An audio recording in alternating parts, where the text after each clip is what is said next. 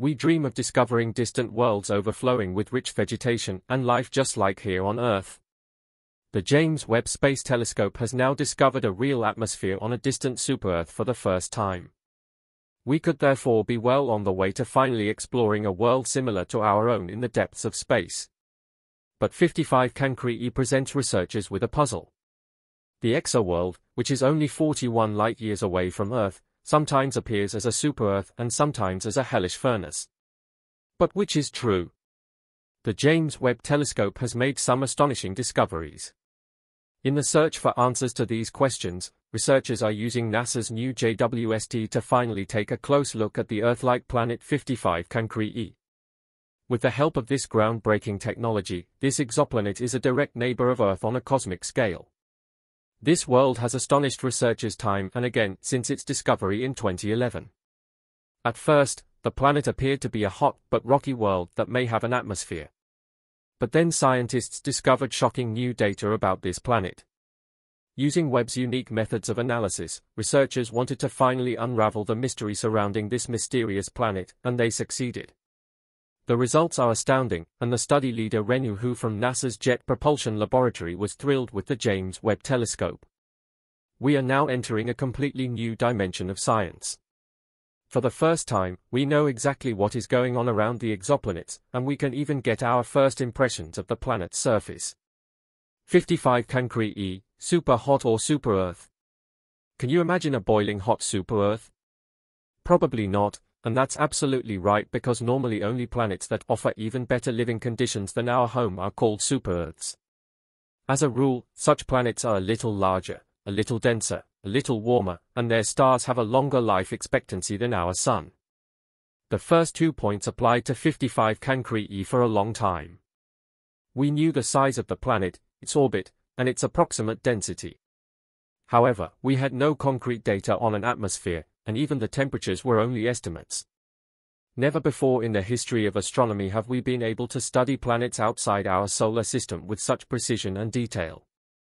Webb spectrometers can not only detect water in a planet's environment but also gases such as methane, carbon dioxide, and other volatile compounds.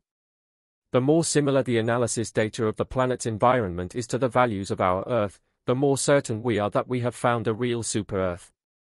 55 Cancri is one of 5 known Earth-like planets orbiting the Sun-like star 55 Cancri.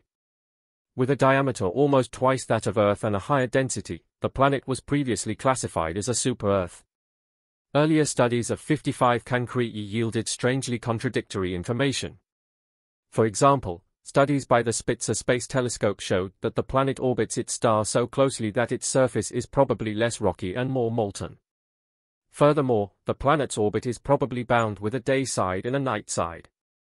The supposed super-Earth could be a scorching hot place that neither harbors an atmosphere nor can support life.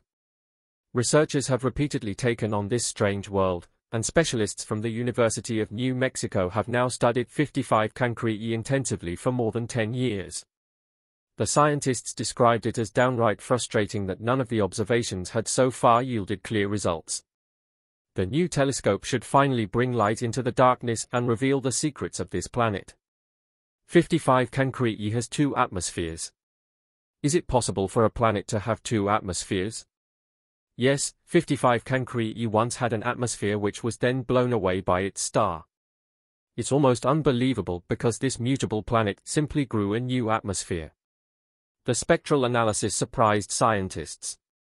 They had never had such detailed and extensive data on this planet before. Using the latest data, the researchers were able to accurately reconstruct the history of 55 Cancri atmosphere, and it is truly strange. Due to its extreme proximity to its star, surface temperatures of around 2,400 degrees Celsius have literally burned away the protective shell. But this exoplanet performed a miracle and simply replaced the original atmosphere of hydrogen and helium with a new one. This secondary atmosphere was formed in a fantastic way by outgassing from the rocky interior of the planet. It was probably the high temperature at 55 Cancri that caused a new atmosphere to form. However, the new atmosphere is quite different and consists mainly of carbon dioxide and carbon monoxide. Webb's most accurate spectrometer analysis. Do you wonder how the JWST can detect such details? The light that reaches us from 55 Cancri E is so small that Webb could never take a direct image of this planet. However, the telescope can measure minute changes in the system's light as the planet orbits the star. The data from the MIRI instrument show the 55 Cancri system's brightness decreasing as the rocky planet 55 Cancri E moves behind its star.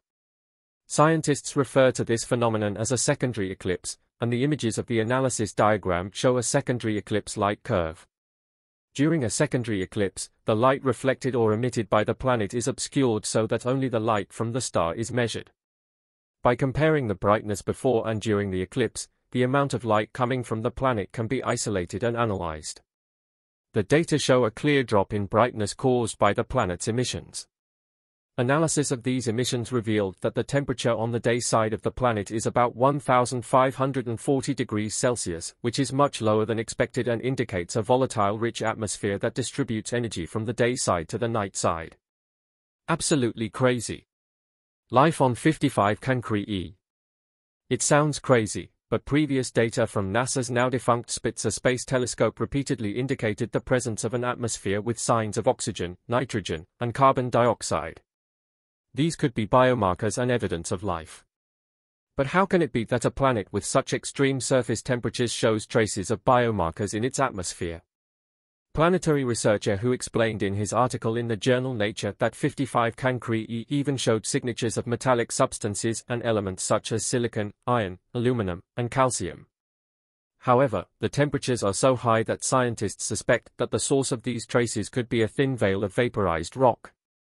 This raises the exciting question of whether this planet was once cooler and new biological processes. We know from our own solar system that planets have swapped positions within the system over the course of millions of years. It's possible that the rocky world 55 Cancri E was once in a habitable zone and only later moved into an orbit that brought it closer to its star and the devastating temperatures. Our Mercury is also being pushed further and further towards the Sun by Jupiter, and some researchers assume that Mercury was once in an orbit further away from the Sun. Then it could be that there was once life on 55 Cancri E.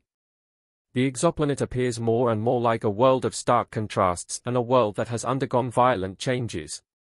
This is shown not only by the bound orbit but above all by the contradictory measurement results from the various telescopes. The first indication of a considerable atmosphere came from temperature measurements based on the thermal emissions of this world. If the exoplanet is really covered by dark molten rock and a thin veil of vaporized rock, the day side should be about 2,200 degrees Celsius hot. Webb's MIRI data, however, showed a temperature of only 1,540 degrees Celsius. This may be due to the fact that the energy is well distributed by thermal processes between the cool night side and the hot day side. Lava flows transfer heat to the night side, where it is circulated and cooled. Nevertheless, simulations showed that this effect alone is not sufficient to explain the much lower temperature. When the research team examined further data from Webb's NIRCam, patterns of a volatile but rich atmosphere were again revealed. This does not fit with a planet made of vaporized rock. The team led by planetary scientist who has come to the conclusion that 55 Cancri E has some special feature that must have something to do with the escape of gases from its interior. Thanks to Webb, research into this exciting planet has come a long way but is still far from complete. Real traces of life in space. Are you fascinated by such groundbreaking findings as those about 55 Cancri E, or are you one of those people who would be much more grateful if we could finally prove the existence of real extraterrestrial life in space? Even if we have not yet succeeded in providing definitive proof, the James Webb Space Telescope has brought us closer to this goal than ever before. In addition to an unprecedented range and sharpness, the JWST offers us the opportunity to take a close look at exoplanets for the first time. Although some of these planets are huge, they are tiny objects compared to the dimensions of the entire universe. For a long time, tracking them down was like looking for a needle in an almost infinite haystack. We now know of more than 5,000 exoplanets. That's a lot for our science, but measured against the actual number of planets, it's not even a handful. The exact number of Earth-like planets is constantly changing. So far, we have a few dozen candidates that have what it takes to be Earth 2. Webb is now to clarify which planets are really Earth-like and which are not. Proxima Centauri b has often been named as the most Earth-like planet. This planet, which is only 4 light-years away, orbits the star closest to us and lies in the habitable zone where the conditions for liquid water are good. Our hopes of finding life there faded after the star Proxima Centauri directed violent flares at its planet. After this disappointment, attention turned to other important candidates such as Kepler for 52b and TRAPPIST-1e. Webb was able to confirm the existence of the Earth-like planets in the TRAPPIST system, but the individual analyses are still lacking. The star TRAPPIST-1 probably has 7 planets around it, 5 of which are similar to our Earth. Kepler, for 52b, is currently the most Earth-like planet ever discovered in space. It is around 6 billion years old and slightly larger than our home planet. Here too, we currently know nothing about an atmosphere or signs of biomarkers in the environment. We will have to wait until the JWST analyzes this world in detail. Click subscribe now and look forward to many new exciting videos.